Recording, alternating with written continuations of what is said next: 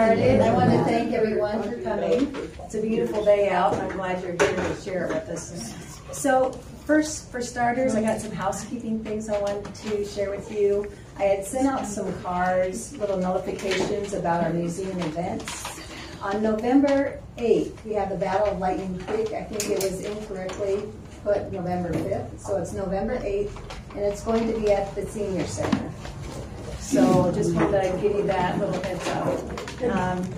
And we have more oral history coming up. We're going to be starting, we have a couple left in October. We have Don Thorson next week, and then we have Gene Baldwin as well.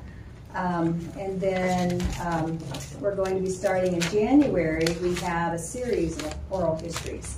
So look for that. I'll send out another little postcard so you have those for your schedules. So I want to introduce the lady.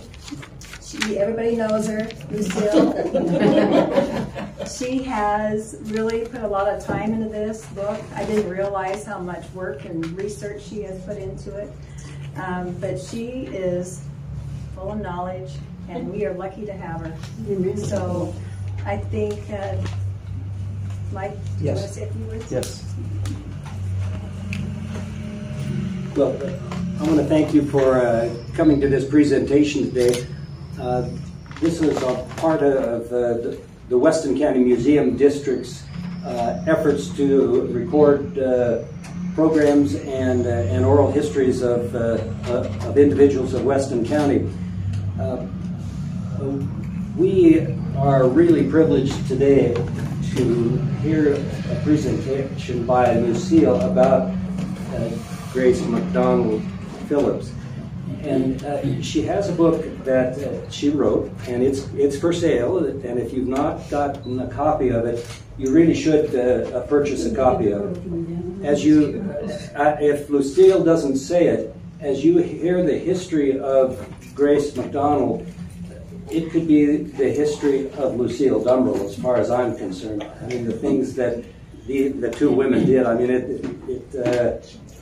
it's 50 or 60 years apart, but they're very, very similar in the things that they have done. So we have connections on Zoom, and so there may be people that pop up on the screen or you hear a voice, but we're hoping that they're going to mute themselves.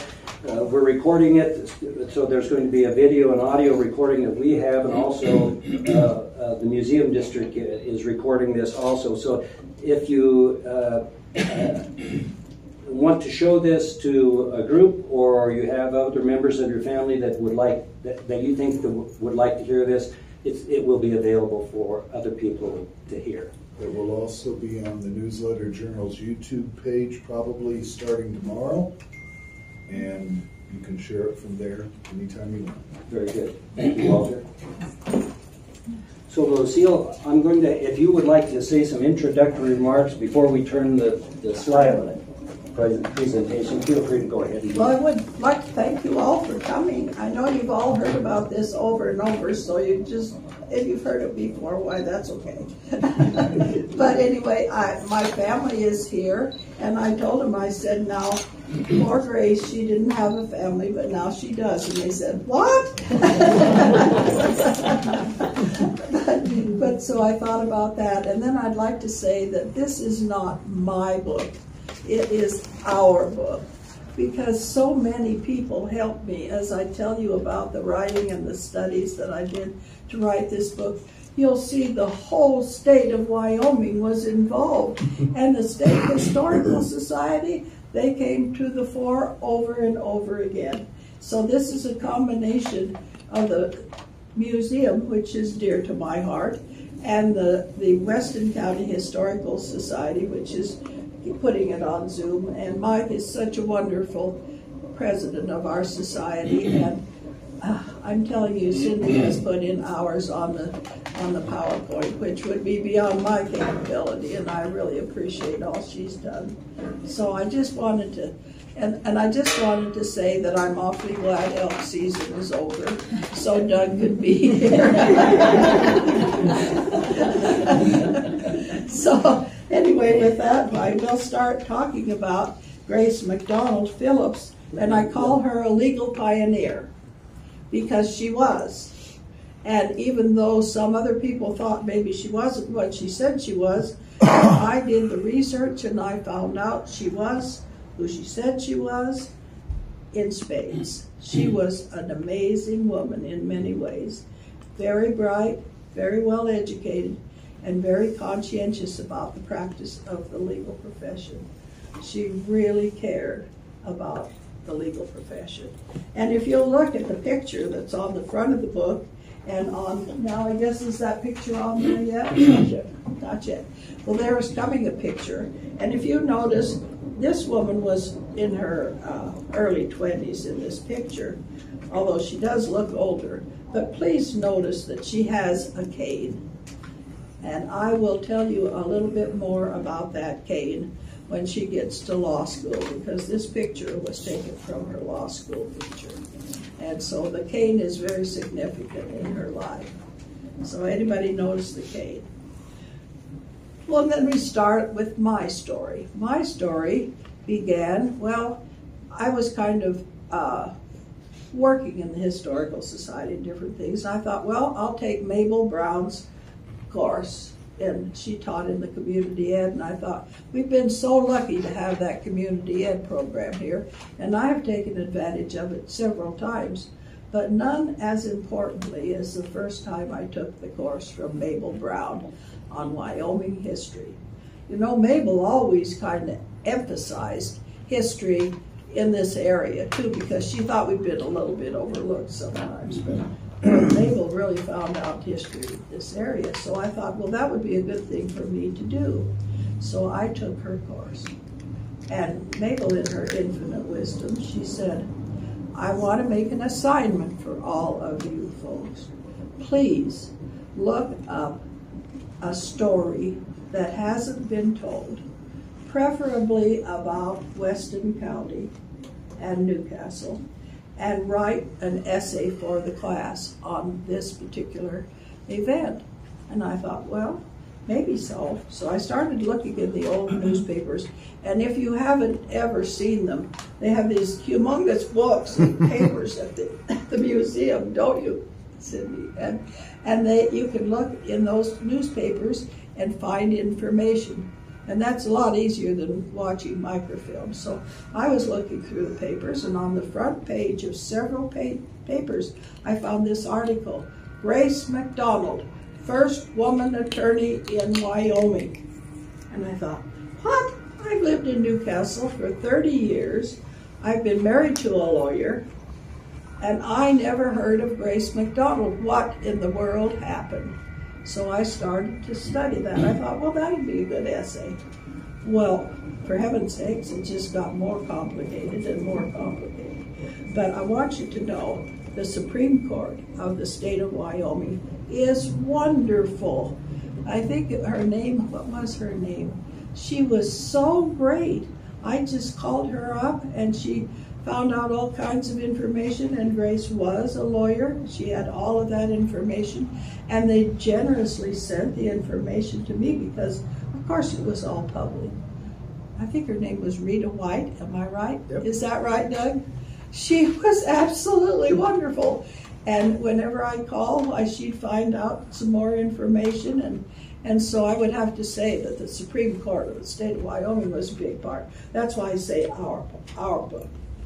And so then Judge Guthrie had told some people, he said, well, he says, I think Grace Raymond Hebert was the first woman lawyer in the state. I said, what? I grew up at the university, and I knew all about Grace Raymond Hebert, but I never heard that she was a lawyer. I thought she was more like a historian or an economist or a secretary to the Board of Trustees, which is what she was. And so I started looking all that up, and this is what I found. And it's mostly in the book, but I'll just tell you that she had signed up in 1898 as the first lawyer. She put her name in. She was no more a lawyer than I am. She was, come on in, Norma. She was no more a lawyer than I was. But she was a really enthusiastic suffragette. And she noticed that there was no lawyer in Wyoming, so she just put her name in, and they put it into the Supreme Court. And then later on, she decided, well, she needed more credentials than that. And there was a judge named V.J. Tidball in Wyoming, in Laramie. And I remember him when I was a little girl in Laramie. I remember he was really impressive. And he wrote a letter recommending her to the Supreme Court. He wrote it and said, and this lady is so wonderful that she can do anything she wants to do. Not a word about whether she was a lawyer or not a lawyer, just that she was just, whatever she decided to do, she could do, by golly. Great idea. So, and then they put her name down again in the Supreme Court. So there's a picture. Is that a picture of Grace Reagan Hebert? Mm-hmm. So I found out, no, she was not a lawyer. And then I got a book that was talking about women lawyers in the United States. And by golly, she was listed as the first woman lawyer in Wyoming. So I have a chapter in the book, or a section called Setting the Record Straight. Because I thought my lawyer lady deserved to be acknowledged. And in 30 years here in the legal profession, I had never heard one word about that lady practicing law. So I thought, well, she deserved to be recognized because she actually was the first woman. It was a little bit late because Wyoming, of course, gave women the right to vote and hold public office in 1869. And this was 1920. I thought, good grief, they were. I agree with Grace Raymond Hebert that they were a little slow. But anyway, so anyway, the next picture is a picture of Grace McDonald, who came to Newcastle. Then it says here that the research led to a project that lasted 40 years. Well, I would say it was sort of on and off, because there was a time. You know what happens, you all know this, that life is what happens when you're making other plans. And so I had a husband who was very helpful, and we went from one place to another. He actually traveled with me to these places that Grace was. And I found out more about her because of the State Historical Society. And there was a lady named Dorothy Millett who had written a book about the Bighorn Basin. And there was a man in there called T.P. McDonald. Hi there. Thank you for coming. I really appreciate that effort. Good grief. I see so many old friends. I hope I can get through this without crying. I'm going to talk about Grace, and I'll just... So anyway, you know, life happens. But anyway, we traveled, and we went to all these places because my friend Dorothy Millett in Thermopolis had found this McDonald family there. And the McDonald had come from Billings, Montana, from Bridger City, Montana, and come down into Meeteetse and Thermopolis, and she was doing that history. And as a matter of fact, her book is in our library. So I lately I got that book out and found out a lot about the family. So her family actually lived in the Bighorn Basin in her childhood. Then what happened? Well, I found out from that area in their newspapers what was going on in the Bighorn Basin. And Grace was going to school in a place called the Annie Wright Seminary in Tacoma, Washington. I found that out. And it was a boarding school for girls, Episcopalian. And I decided that the education system in Wyoming wasn't really that great, and these parents were very interested in education. And in the census, that's another wonderful place to look up, found out that they both could read and write. Both her parents could read and write, so they were very conscientious. So they sent her to the Annie Wright School. Well, Dick and I went to the Annie Wright School, and there we found a whole bunch of information because she had written back to them on their 100th anniversary a whole story about her experience at the Annie Wright School. So there, not only did I find out she was at the Annie Wright School, but I had her own writing about the Annie Wright School, which I thought, wow. Well, this is what they call primary source material, and this is the best kind of material you can have to write a book. And I was really impressed with the information.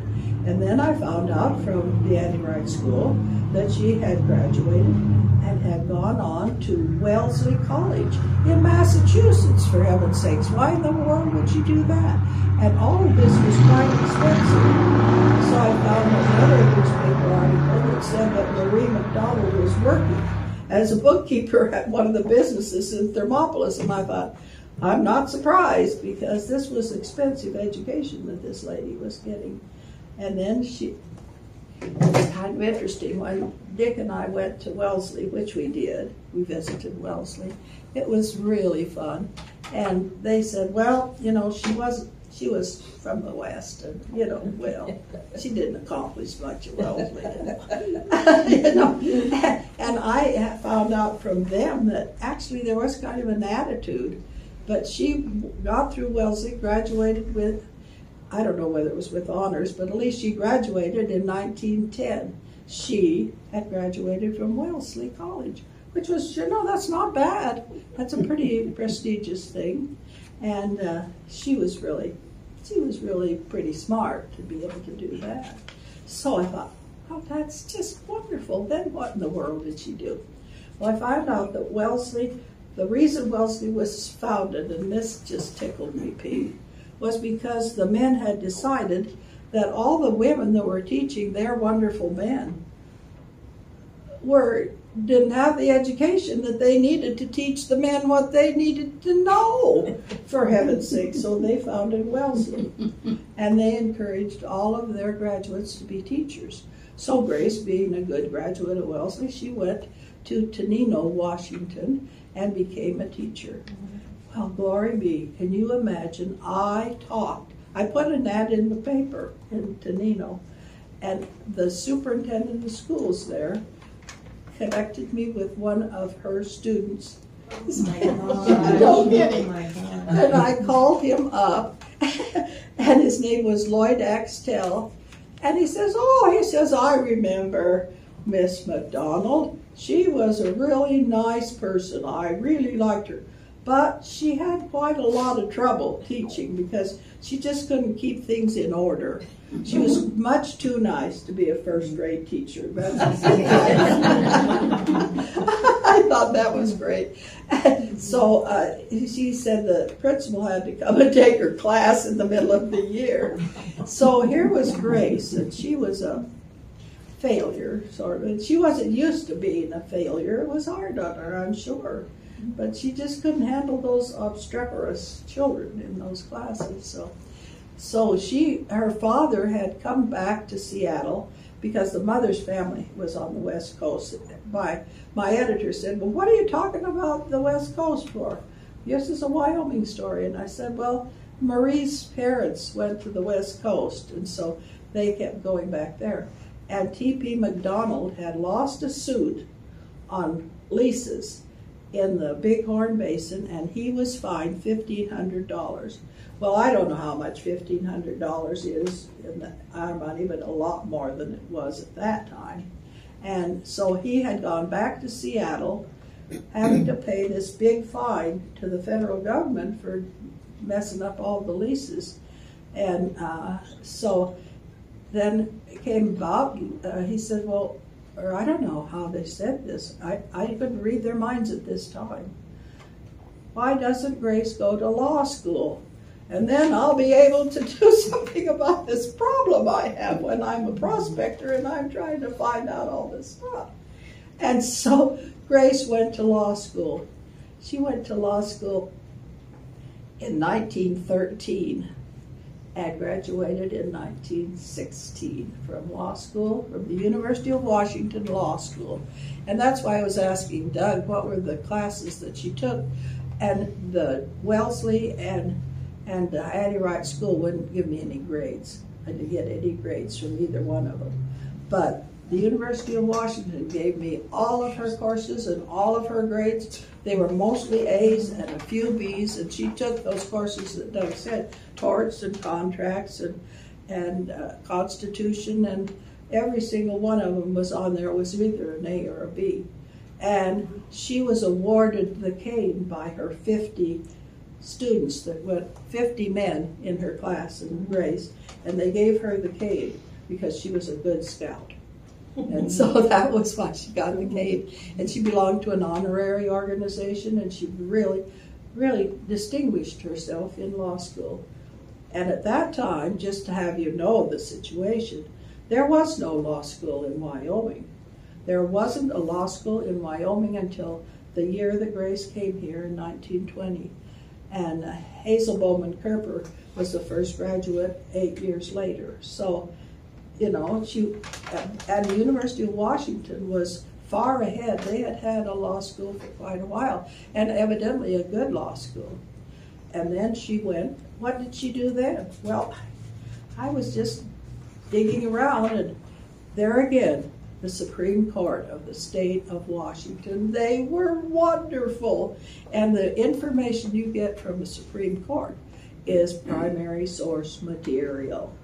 And Dick and I were so happy. And, you know, I think that he must have guided me through a lot of this Supreme Court stuff. I don't know, but, you know, because he was comfortable with that kind of an approach and talking to people like that. So, but he went with me to the University of Washington. And then they took their, I don't know whether I can get that out or not. They took the pictures right off of the wall and gave them to me.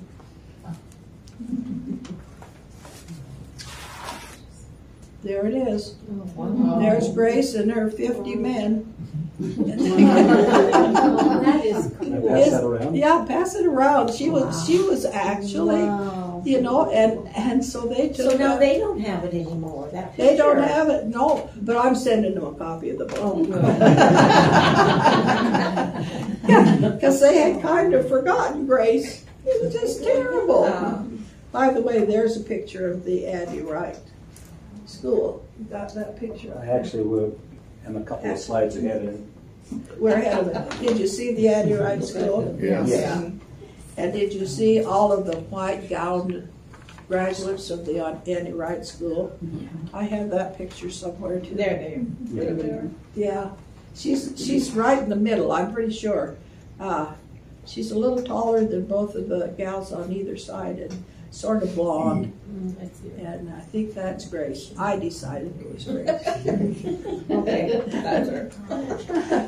Whatever you say. And there's the Wellesley graduating class. It was a huge class. That was a big class. That was a really big class. And when we make a public records request and are told by a county clerk that they have to retrieve it from the vault and it's going to take 30 days, that absolutely should never, ever be said to anybody. Right. And why does it take however long to get the minutes put up on there so people can actually see the minutes, when in today's technology, it's as quick as, you know, you copy it, you paste it on there, and you're done. It's really the update of our website. There's a lot of things that I said it in the city council meeting just a couple days ago. All of us as commissioners and city council members, in the past, they have kicked these problems down the road, and I can list 5 right off the top. The good doctor during COVID, dispatch, the contracts with dispatch, the costs that are incurred when it comes to these Title 25s. They have asked, the hospitals asked for solutions for these things. So anyway, she graduated from law school, and she was high in her class, so she went to work. She went to work in Seattle with the firm Grinstead and Loeb. And there were 5 names on the letterhead, and she was the last one. But she had her name on the letterhead. And she worked for that, with that firm for 4 years until 1920. And I thought that was pretty prestigious. So not too long ago, I actually looked them up. That's still a firm in Seattle, Washington, that firm that she worked in. Can you imagine? I thought that was funny.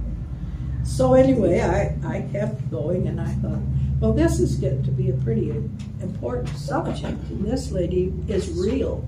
She was real. She was a real lawyer. She was really the first lawyer in Wyoming, and Grace Raymond Hebert was not. And we needed to set the record straight.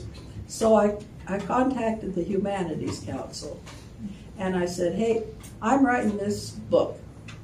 I was optimistic at the time. I said, I'm going to write a book, but I'm doing this research, and it's on the first woman to practice law in Wyoming, and I wonder if you'd want to give me a grant. $2,000 they gave me. And I looked around, and here at my husband's office, these ladies had this wonderful machine. I had a little kind of portable typewriter. I was struggling typing all this stuff up. And I said, well, what I need is one of those. Like, it's a computer, it's a word processor. Anyway, it looks better than what I'm doing. And so they gave me enough money, and they were expensive in that day and age, to buy this computer. And then, glory behold, Betty Jording was teaching classes on how to use one of those. So I took her class and learned how to use my computer. Wasn't that fantastic? And so I kept on going with my research, and all of a sudden, Grace disappeared from the face of the earth. I couldn't find anything about her. I couldn't find what happened to her. Did she die? Did she what? Guess what? She got married. I changed her name to Phillips. And in that day and age, you changed your name. Yeah.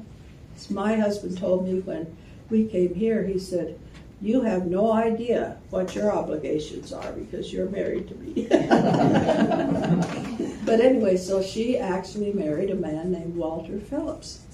And, well, why did she come to Newcastle? That was the question I was asking. This whole thing is a mystery. You know, mysteries don't necessarily have to involve murder.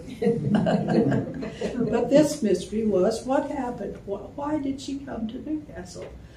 Well, you know, her father was a mineral prospector in the Bighorn Basin, and there was a humongous gusher in Osage, Wyoming in 1920. How about that? So guess what? T.P. McDonald came to Newcastle and brought his own lawyer. Well, that wasn't too dumb, was it? That was good. So, that's why I thought they came to Newcastle, because, and he had encouraged her to be a lawyer, I think. And he had reasons. So what is the picture? I advanced it to the law school. I was going to move it on to Osage. Yeah, move it to Osage, because that was the big oil well. 2,000 barrels a day. That's pretty darn good. And so they came. And there was a company that they came with called the Julius Williams Oil and Refining Company. And she was the secretary of that company. And those are pictures of probably Osage and Newcastle at the time. And you know, later on I found out she did drive, so I wouldn't be surprised if she was driving even at that time. But she did learn how to drive. But she stayed in Newcastle then for 4 years, and the Julius Williams Oil and Refining Company went kind of kaput. But there again, I had a friend in the State Archives Department that helped me with that information and found out what had happened to the Julius Williams Company. And it was, even though the Julius Williams Oil and Refining Company kind of went kaput, she continued to practice. And she had an office, and I'm telling you where her office was at first in 1921, down there between the hardware store and the Antlers and Donna's, that vacant lot. That's where her office was. And there was a big fire. Did you ever hear of that fire? That was, and they never built anything in that spot. And she got a lot of her stuff out, it said, and it was well covered in the newspapers. So she moved to another site, I think, farther up. I thought it was on Summit that she moved to, but I never could find the definite address of where she moved. But she continued to practice. And then, guess what I had?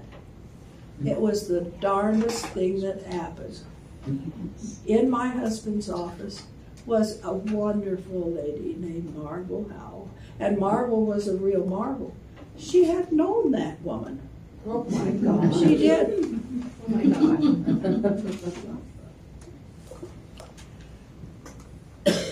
So what a wonderful, wonderful coincidence.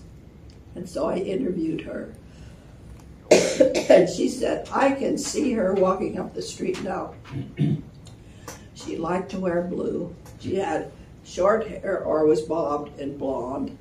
She always dressed very appropriately and was a very attractive woman. And so Marvel remembered her. And then I interviewed Minnie Howell. And then Pearl Kirk was still alive, and Valentine Kirk was one of the founders of the Julius Williams Oil and Refining Company. So I thought, well, maybe I'll just talk to Pearl Kirk. Pearl was in the nursing home at the time, and she was absolutely amazing. She said, yes, I remember Grace McDonald. She was my husband's lawyer, and she was a good lawyer. And you can just imagine, I mean, she was just telling it like it was. And he really liked her, and she did a good job. I said, well, how about Julius Williams?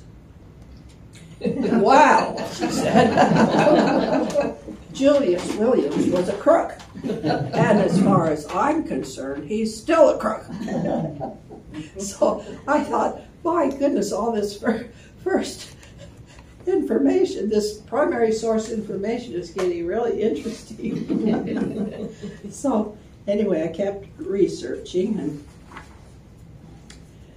and I told you about her education. But it was very strange because they only stayed here about 4 years, and she would join the 20th Century Club and things like that. But there's an interesting fact I didn't tell you. When she went to Wellesley, there was a friend of hers named Abby Burroughs Brooks. Well, Abby Burroughs Brooks was from Wyoming. And of course, well, Grace said she was from Alaska because her father was prospecting in Alaska at the time, too. Hi.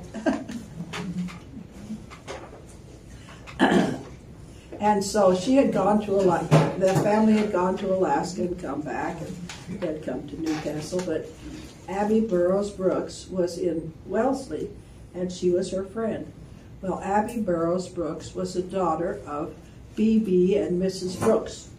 B.B. Brooks was a former governor of Wyoming, and they were very active Republicans. But I didn't tell you that she was also a very active Republican. And the thing that was so good about her coming to, besides all these wonderful ladies that I could interview, was the fact that Frank Wheeler Mondale was from Newcastle. Now, I'm sure any of you that are historians know who was Frank Wheeler Mondale. He was a congressman from Wyoming, one of two, and he was the big wheel in the Republican Party. I suppose you'd call him Speaker of the House now. I don't know whether they called it Speaker then. And guess what he was working on?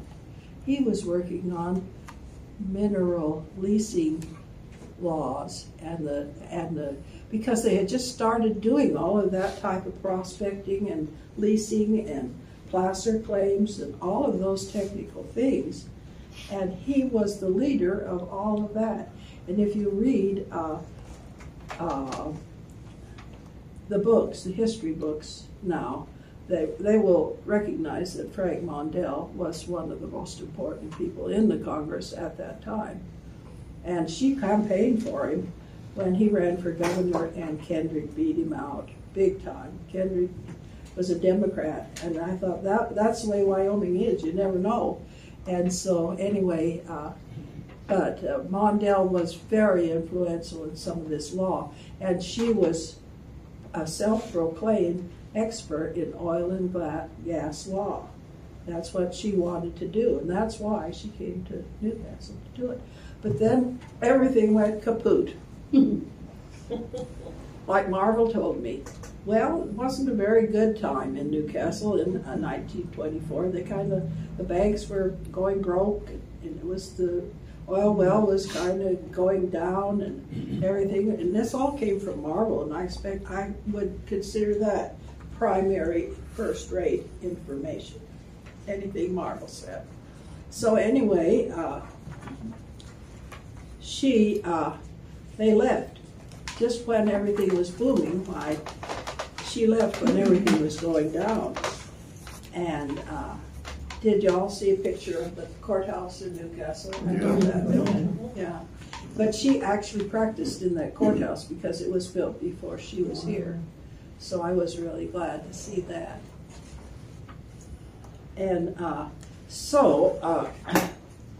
there's a picture of Frank Wheeler Mondell. Did we put that one up now? Mm-hmm.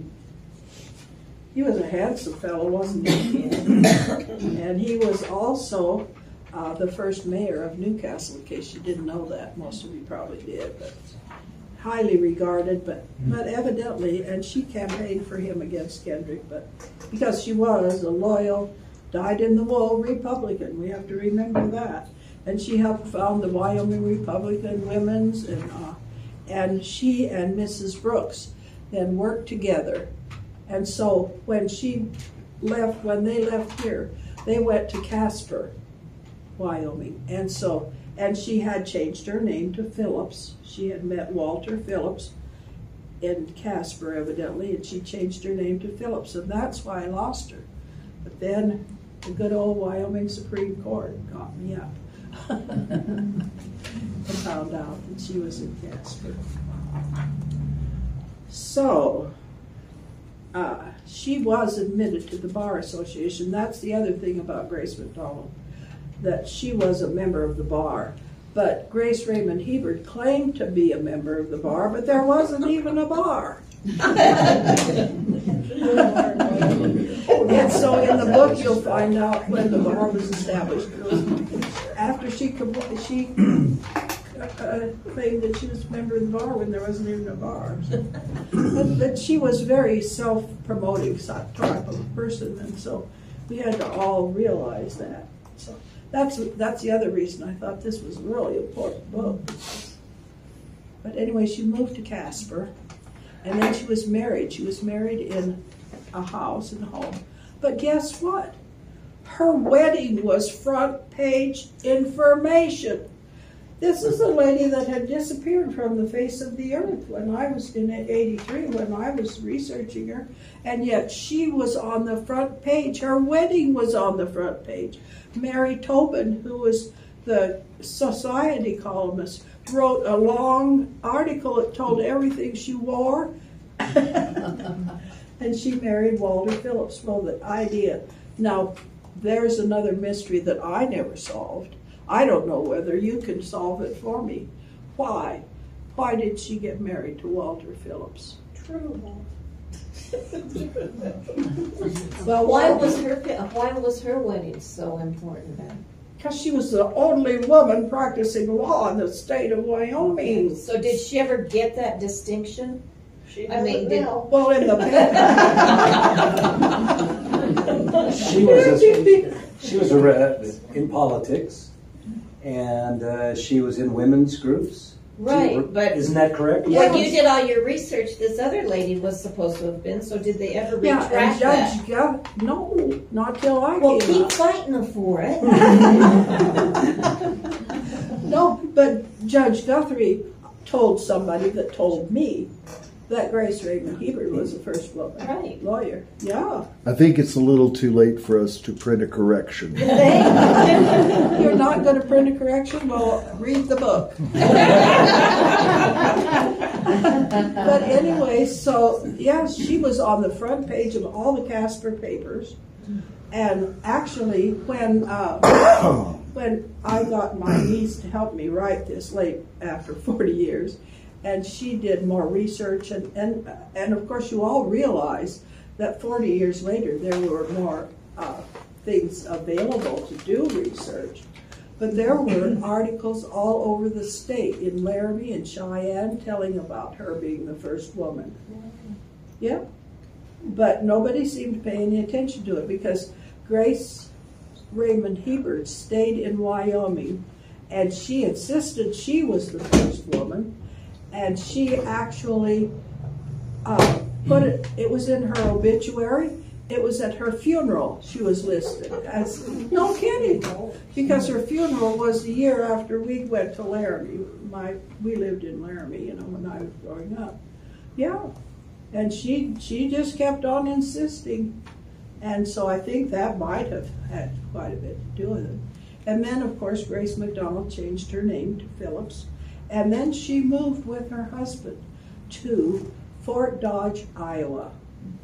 Fort Dodge, Iowa. Well, why in the world would she move to Fort Dodge, Iowa? They didn't have any minerals there.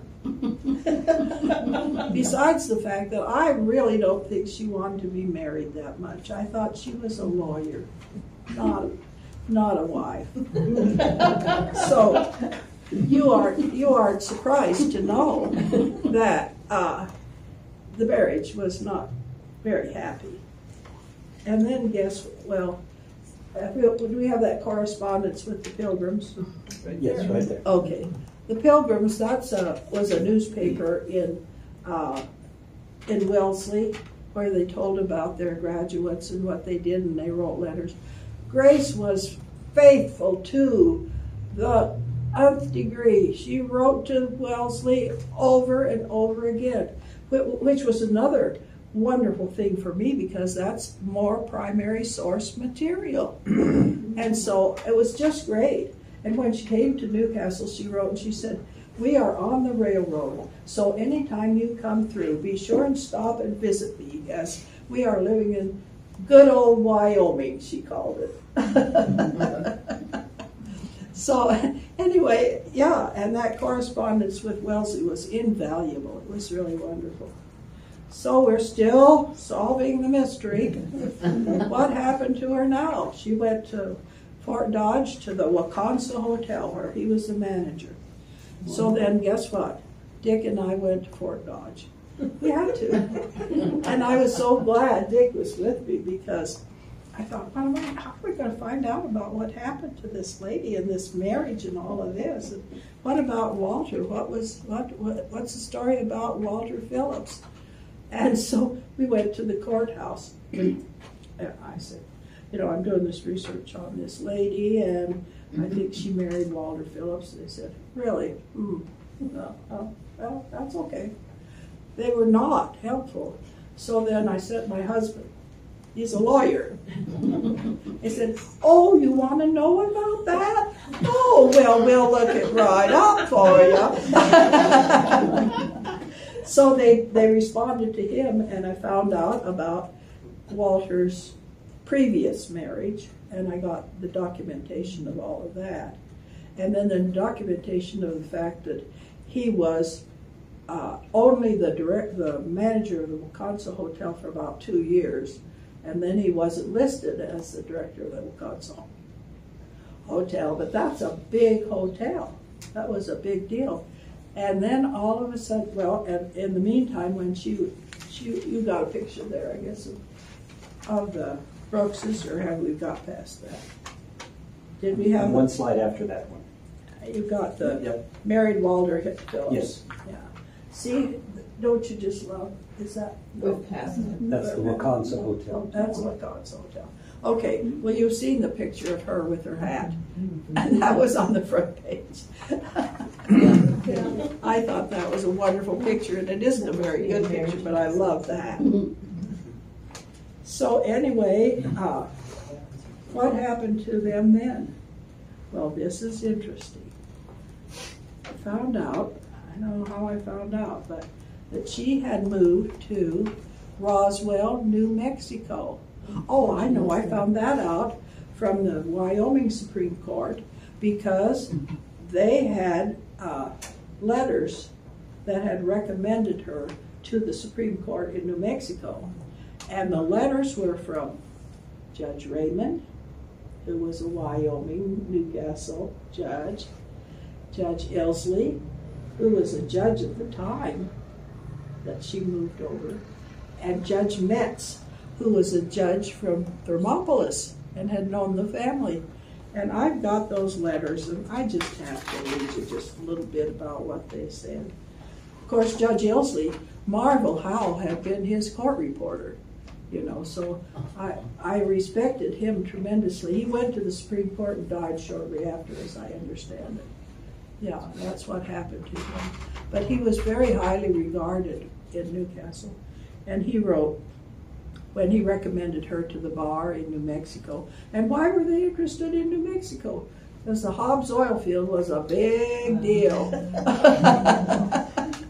And so he said that she has, he said that she practiced in the district, Mrs. Phillips practiced in the district while I was district judge, and I am glad to certify to her excellent moral character and to her high standing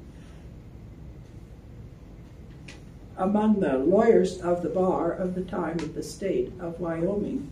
She is honest and connections in all of her efforts as a brilliant and has been highly successful as a lawyer in the 7th Judicial District. I am glad indeed to recommend her for admission to practice before the bar in the state of New Mexico or wherever she may apply. Everyone will find her a credit to her profession. So I do think she deserves this recognition. And then I'm going to read you just a little bit from what Judge Raymond said, because he came up later in the book. We have a chapter about Judge Raymond. When she removed from Newcastle, she entered the practice at Casper, afterwards being married. It is my understanding that she has continued to handle legal business in Wyoming ever since her admission to the bar in this state, and still has some matters. I unqualifiedly recommend her for admission to the bar of New Mexico. And Metz's was much the same, although and then the Chief Justice of the Supreme Court, Harry Potter, also wrote a letter that's in the book. So here's a picture of Judge Elsley, and he has a nice place in my heart because of his Marvel loved him and thought he was great. So those were the letters that the Wyoming Supreme Court gave me, and then I got them also from the New Mexico Supreme Court. So I would have to say that the Supreme Courts are really cooperative. Judge Ilsley signed my adoption papers. Oh, how sweet. Yeah. Well, I think he was very highly regarded here in Newcastle. And to have his recommendation of her qualifications as a lawyer impressed me. And there were, again, guess what they were? They were primary source material. I was so happy with that. So then guess what she did? She moved to Roswell, New Mexico, and with her mother and father. What happened to Walter? I don't know. I really don't. I do not know. But That's our assignment. And then we went to Roswell. Dick and I. We had to go to Roswell. And there in Roswell, we couldn't stay a whole long time because he had to come back and go to work. And so I was just a little bit, wondering what in the world am I going to do? How am I going to get this? Then comes Flora, Lucille, Witherspoon. Oh my gosh, did I ever appreciate her. She was a researcher in Roswell, and she helped me. She researched the courthouse. She researched the libraries. And she knew people, a lot of people. And she talked to an attorney named Richard Bean. Richard Bean said, "Yeah, I remember them. I was their paper boy." Talk about primary source material. You have to be an attorney. So anyway, it was so funny because she was just so enthusiastic. You would have thought it was her project. She kept sending me information, and I found out a lot about the practice in Roswell. But I want to tell you just a little bit about it, but you really need to read the book. That's the part Doug helped me with, because by the time I got back to finish that all up, it had been gone for quite a while. But so anyway, she did go to Roswell, and I did put my life on hold. Like I said, life happens while you're making other plans.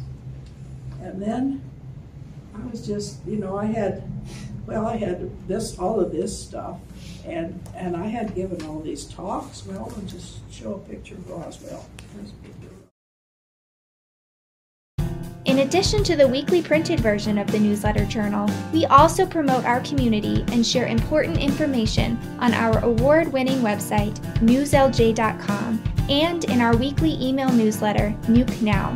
We also connect with readers through various social media platforms and invite you to check us out on Facebook, Twitter, and Instagram. You can even take a look at a recent meeting of the City Council, School Board, or County Commission on our YouTube channel. We do hope that you will go to newslj.com and subscribe today, and we look forward to making all of our great content available to you. But regardless of your level of support, we thank you from the bottom of our hearts for doing your part to preserve a free and independent local press. There's a picture of Roswell and some of the people that she knew in Roswell. And this is the way I gave talks at that time. I didn't have this wonderful thing. I had these posters, and just, we just used these posters. So I had those all stacked under the sofa. And I had 2 file cabinets in the basement of information. All of this information I've been telling you about, it was all there. And I thought, and then the COVID came, and we had to stay home. There wasn't much to do. And then, guess what I had? After all of this time, I had TIME. I didn't have 3 children around the house. I didn't have a husband demanding meals 3 times a day. I didn't have, I had the Historical Society still, and all of that sort of thing, but I really had time. And I started looking at that information. I thought, I wonder if I could do this, because I wasn't a book writer. So a niece of mine, her name is Christine Gillette, and you'll see her name in here. She was a big-time graduate with a PhD, and she had written a book about the Dumbrill family, which some of you, I think, have read or seen. And I thought it was so good. I just loved her book. It was just so well done, and she's such a wonderful niece and such a smart girl. And I asked her, I said, would you help me do this? Well, in the meantime, I talked to Charlene Busk. Some of you know Charlene. And she had started typing for me. I had been writing and she had been typing. And she had a machine that she could just read into it and it would just type it out. I thought, my word, times have changed since I had the little portable typewriter, right? And it is a wonderful world now for doing things like that. And she said, I think I'd like to help you, because I told her the story about Grace Raymond Hebert, and she said, we need to write that book. In the name of women's rights. So anyway, she said she'd help, and so we started out, and I went back to doing it. And Flora, Lucille Witherspoon, continued to do research in Roswell. And even though I had missed Dick, Doug stepped in and helped me with the legal problems in Roswell. And it was so much fun. I just enjoyed it so much. And everybody was so sweet and so nice. And all you people are so wonderful to come and listen to me. And so this is what she did in Roswell. She had joined the Women's Club here in Newcastle, and with Mrs. B.B. Brooks, they had traveled the state for the Women's Club. And that federation was nationwide. It was started sort of as suffragette type of thing for women's rights. And that club, by the way, is still in Newcastle. It's called the 21st Century Club now. It was the 20th Century Club when Grace and her mother belonged to it. But it's called the 21st Century Club now. And it's still here. And so, you know, those things, it just tickled me pink. And so she became the president of the Roswell Women's Club of New Mexico. She was the president of the Business and Professional Women's Club and founder of that club in Roswell. She was a president of the Chaves County Bar Association, which was amazing at that time. And she was an expert in oil and gas law. And that was what she did argue in court. Doug translated her cases for me. You're in English. So anyway, yes, so then I found the cases. Flora found cases in the Supreme Court, and she was the one that really did a lot of the research. And she just continued to do it. I paid her. I want you to know, I paid her $5 an hour to do that. Yeah, I did. So you see, I do have an investment in this thing. So anyway, I found out not only had she practiced law, but she was very active, and the New Mexico Bar Association had asked her to do, or she had asked them, I don't know who did it, but this is what she wrote.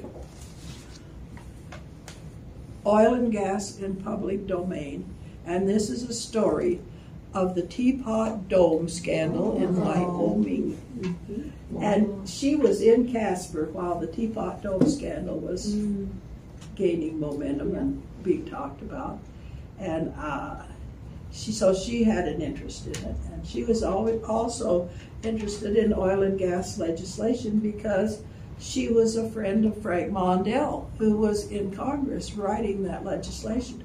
As a matter of fact, it hasn't been too long ago that there was an article on the front page of the Casper paper that quoted the Leasing Act of 1920. And that was one of the acts that Frank Mondale was particularly interested in. And he was involved in most of that legislation in the Congress. So I thought, well, this is interesting. And I thought, maybe you'd like to just see that dissertation. She presented that. There are 3 parts to it. She presented it to the New Mexico State Bar Association. If you want to read about oil and gas in the public domain. So I found that, but it was on microfilm, and that's too hard to read. So I hired a typist to type it off for me, and got a copy of the Oil and Gas in Public Domain by Grace McDonald, and it was published in the Inland Oil Index of Wyoming. And that Inland Oil Index was Douglas and Casper publication. So after she made the presentation, she had it published in Wyoming. But the funniest part of all of that, funny, I guess strange, was that Albert Fall, who was the Secretary of the Interior, was in the federal penitentiary in Santa Fe, New Mexico.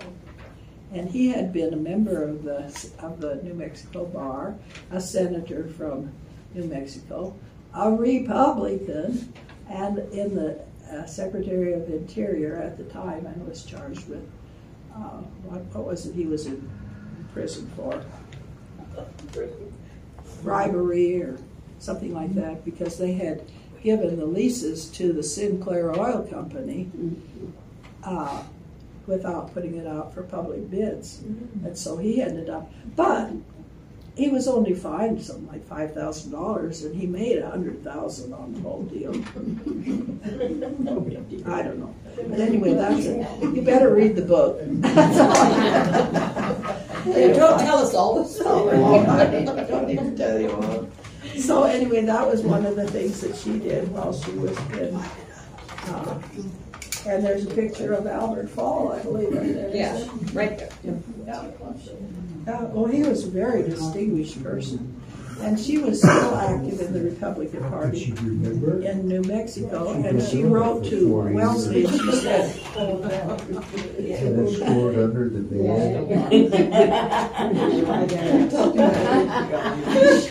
share with us. I asked Don how you can remember all this. He said, she's been doing it for 40 years. That's true. That's true. There's not much left of that teapot now. No, but we got a picture of it. haven't we? It's about gone. It doesn't look much like a teapot anymore, does it? And there were other. Well, it's quite a long story because there were other oil interests in that area too, and of course Grace was pretty much interested in oil industry. Oil and gas in the public domain was her specialty. And she probably knew as much about it as anybody, having worked with Frank Mondale. So, yeah. So, and she also campaigned for Hoover in New Mexico when she was in Roswell, and he was running against Roosevelt. And she wrote to Wellesley, in one of her letters to Wellesley, that she had given a speech on a stump. Giving a speech on a stump is pretty good. I think. So anyway, she died in Roswell at the age of 54 in 1942. And actually, there again, she's front page news. She was on the front page of the newspapers, and of course Flora sent me copies of all of that. And so then when Rick and I were there, we went to the cemetery and found the graves.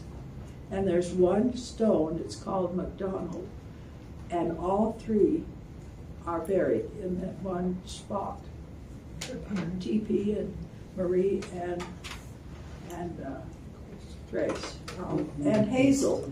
I didn't tell you about Hazel, but Hazel was a sister that died in Montana. Grace was born in Billings, Montana, and lived in Dodge City, Montana. Father was the manager of a coal mine there.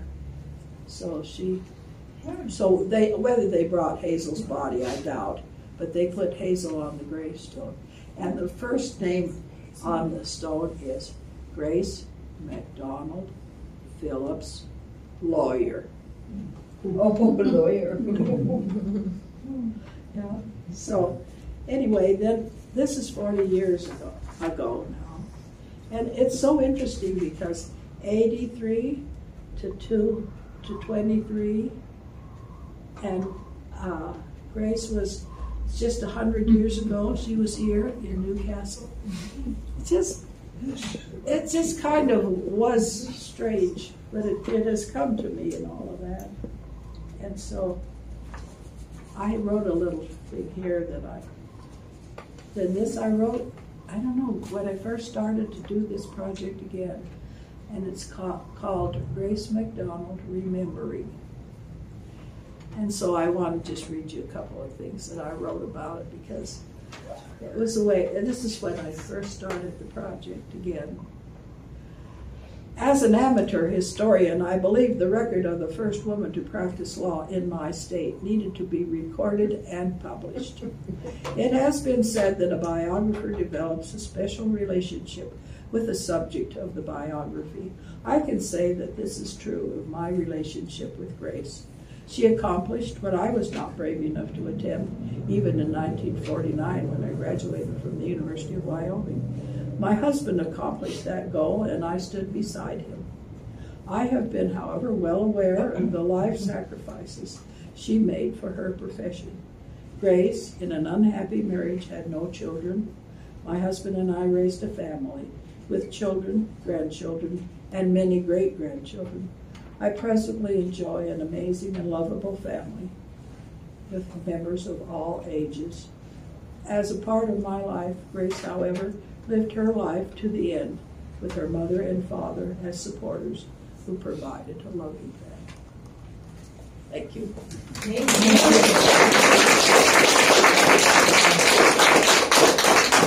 Now, if you have any questions.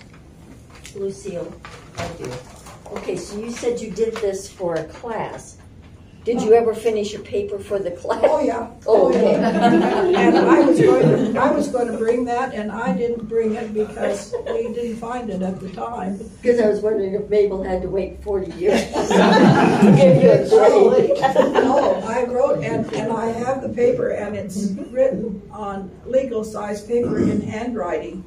It was all written in handwriting. I don't know if I have any of my handwriting here or not. And maybe. Yeah, here it is. There's the paper. Wow. You want to look at it? That's a copy of it. So did you pass the class? Well, I don't think Mabel was very strict. You want to tell them the title of your paper? The Search for Grace McDonald by Lucille Dumbrill.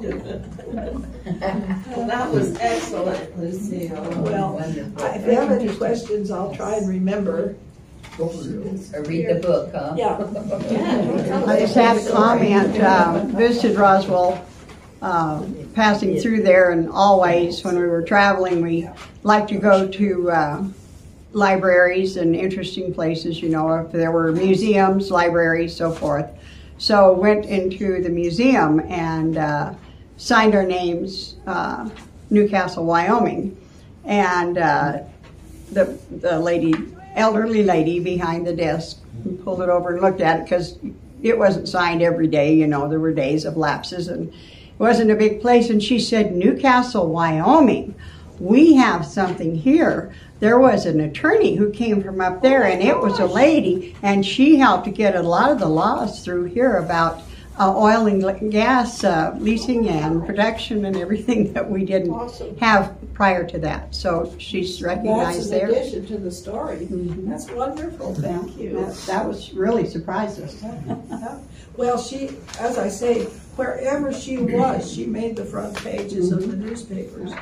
And so why she disappeared in Wyoming and didn't, and that the legal profession didn't recognize her when we were here later on, I don't know. But I think it was because of this myth that was going around that Grace Raymond Hebert was the first lawyer.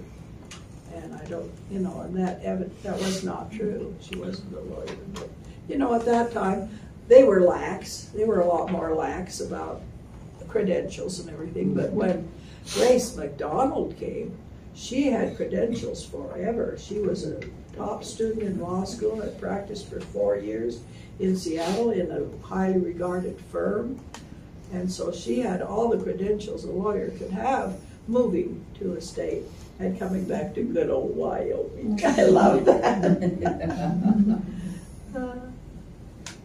Yeah, Doug. Did you follow up on any of the alien abduction rumors that removed her and then placed her in Roswell, New Mexico at the same time as the Goddard experiences? And it seems the connection that is a little more salacious. And well, I guess we could go on forever. We could go on forever. But I do think that that the Teapot Dome connection is kind of interesting because she did go from here to Casper, and I'm sure she was well aware of that whole process when she was in Casper. And then later on, and it was really interesting because the Inland Oil Index said they had decided that they were going to just print a little summary of the talk because it was about the Teapot Dome, and they said it was so well researched and so well done and so accurately presented that they printed the whole thing, and you saw it was three issues of the Inland Oil Index printed the whole darn speech. So, Lucille, I have a question. You commented just a few minutes ago that you're an amateur historian, and I wanted you to give a definition of a professional historian compared to your research that you've done here. Can you help me to understand the difference between amateur and professional in this case? I don't have the degrees that Grace had to be a lawyer. My degree is in mathematics. How about that?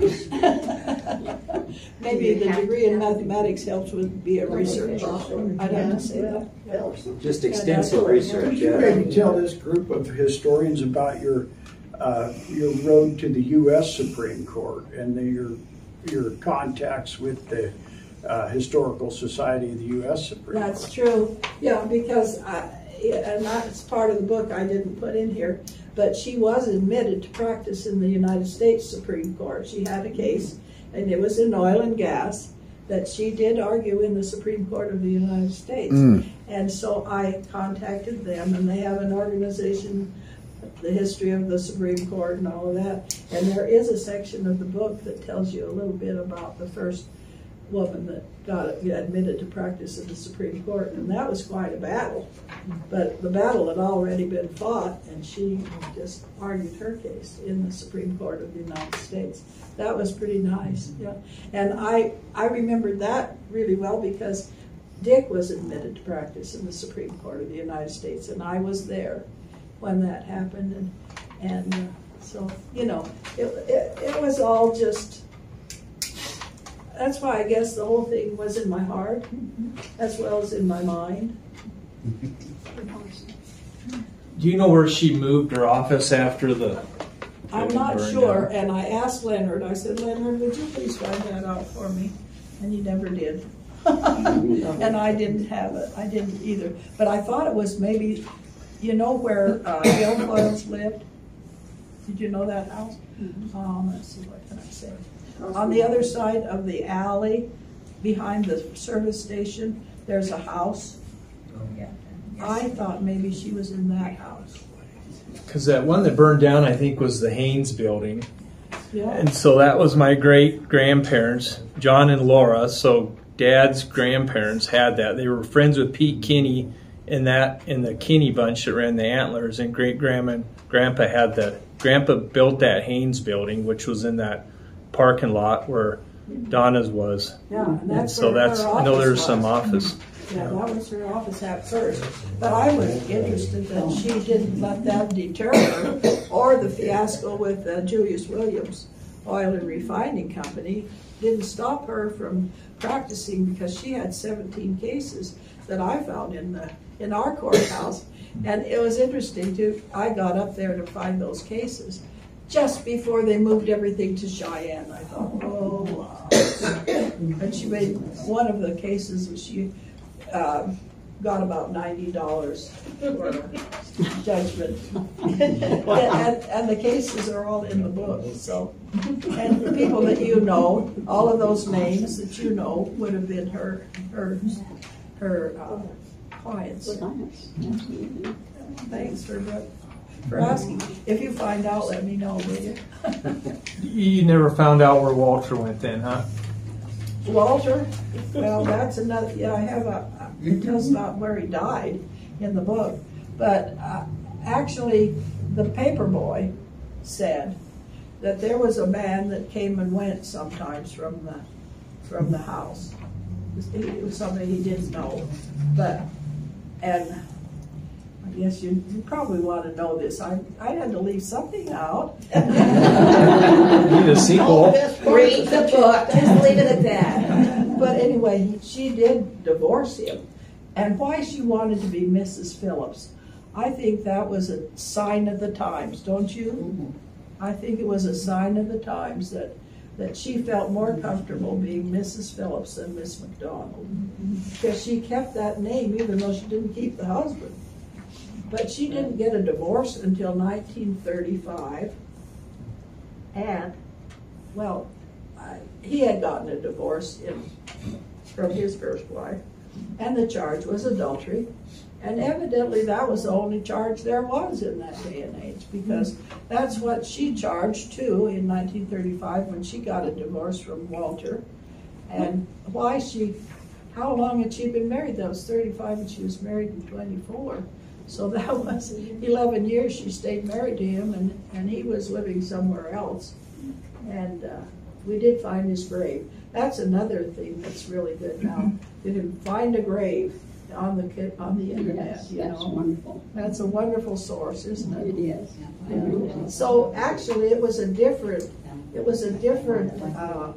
investigation 40 years later, and then Christine was very competent at finding things on the internet too, and she found all of those articles about Grace in all these different towns. She went to Gillette, she was in Casper and Cheyenne and Laramie, in the newspapers all over. But she got lost. Well, I'm glad you found her. Well, I'll have to tell you, Debbie's reaction. Not Grace McDonald again, Mother. 40 years, are you kidding me? 40 years we've been hearing about this. That's why she knows it so well, Debbie. So, today I told Debbie, I said, and now Grace has a family. She said, what? I said, really? I don't know that I want her for my family. From a daughter's point of view. Did that answer your question, Doug? If you want to read about the lady that was the first one admitted to practice in the United States Supreme Court, it's in the book. I thought it was just too good to leave out. I think that, when you think about Mom writing this book, my mother was, pretty amazing person, still is, but when she was in school and in college and at the university, she was an outstanding student. She was, top of her class. She was a total overachiever, always has been all of her life, and had opportunities to maybe do all kinds of things, like maybe even go to Oxford, that sort of thing. And she had an aunt who was a single woman who lived in San Francisco and had left her family in Utah and gone to San Francisco and made a life. And she told my mother, she said, you find one of those nice university boys and get married. Now, she happened to find one of the nicest university boys, and she got really lucky. And for the day and age that she was here, raising a family, being part of this community, she had a tremendous amount of support and freedom being married to my dad, who was a person who wanted her to be happy. And if it made her happy, it made him happy. And the only thing she had to do to make him really happy was have children. That's what he wanted, children. But the two of them had a remarkable marriage for a really long time, supported each other. She had, in some ways, a parallel life to Grace McDonald's, and I think this book was an adventure for her to find out what her life might have been like had she not. And if she had taken those opportunities and pursued a career in a different way, but you don't stop her, because this is the kind of stuff she comes up with to do. Just in case you're wondering if she ever accomplished anything besides raising children, yes, quite a bit. And we were probably the disappointment of her life. We're a little flawed. We're sort of like regular people and make mistakes and all that sort of stuff. We're not perfect. However, perfection is always her goal. And unfortunately, she had 3 imperfect children. But she's quite an amazing woman. We're not listening to her. Debbie, I want you and Doug to get up there, and I want a picture of the 3. Okay, we'll do that. Well, it was really, I asked Doug, can I tell this story? And he, no. I told you not to. Don't tell this story. But when Doug was in 7th grade, I don't know what I was doing, but I was on the stage at the school, and I introduced myself as Doug's mother. I said, you all know Doug, and I'm his mother. And afterwards, he came up to me and he said, Mother, you really did it this time. What did I do? What? You said you were my mother right in front of the whole school.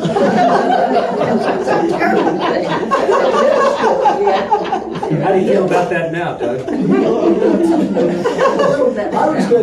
I was going to say, there's another one, though, that when you'll understand, because when we were playing football after you left, I was the quarterback, and it was sort of a dangerous situation to be in. And I said, Mom, at some point in time, I'm going to get knocked down on the field, and I won't be able to get up. if I move my leg like this, don't run out on the field.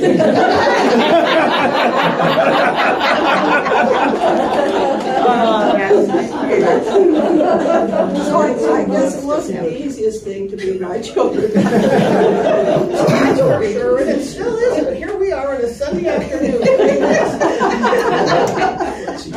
Very, very pleased to do it and very proud of my mother.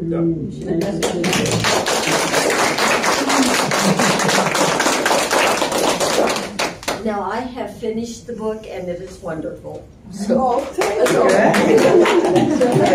It's wonderful too, by the way. It's so good. You selling the books?